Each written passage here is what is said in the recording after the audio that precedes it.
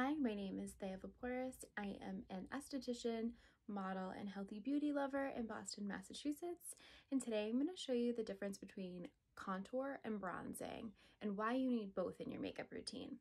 I'm going to be using the contour palette in Teak today, and then I'm also going to be using the loose mineral bronzer in the shade Sunkissed. I love these in conjunction with each other, and here is why. Starting with the basics, a bronzer, which is a warm brown tone, brings warmth back into the skin. So you've used your foundation, you're looking a little flat, one-dimensional. That's kind of what my face is at right now. And you want to bring warmth and life back into the face. A contour shade, it's also brown, but it's got more of a gray tone to it. And what this is going to do is bring structure to the face. So whether you want to sculpt your nose, your cheekbones, on your forehead, you're going to use that grayish brown color to mimic a shadow. I have the contour palette in shade Teak, and I'm going to take a big kabuki brush and I'm going to sculpt out my cheekbones. So rule of thumb with contour, wherever you're going to put this, it's going to accentuate. So I like to keep my contour right back here where my eye begins and kind of create a 3 motion.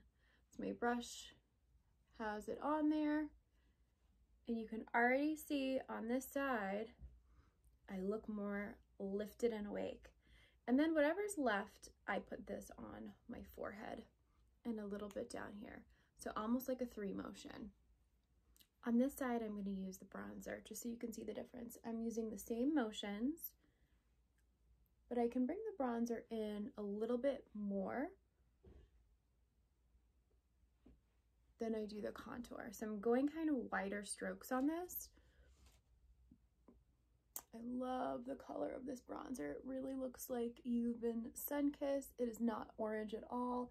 It has a little bit of luminosity in it. So it really is skin loving, especially if you have dry skin.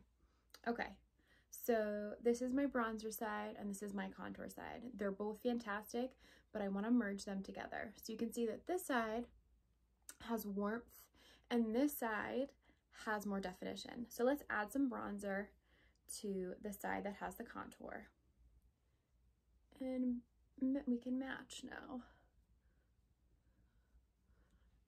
I like to use both bronzer and contour because I feel like it really completes the look.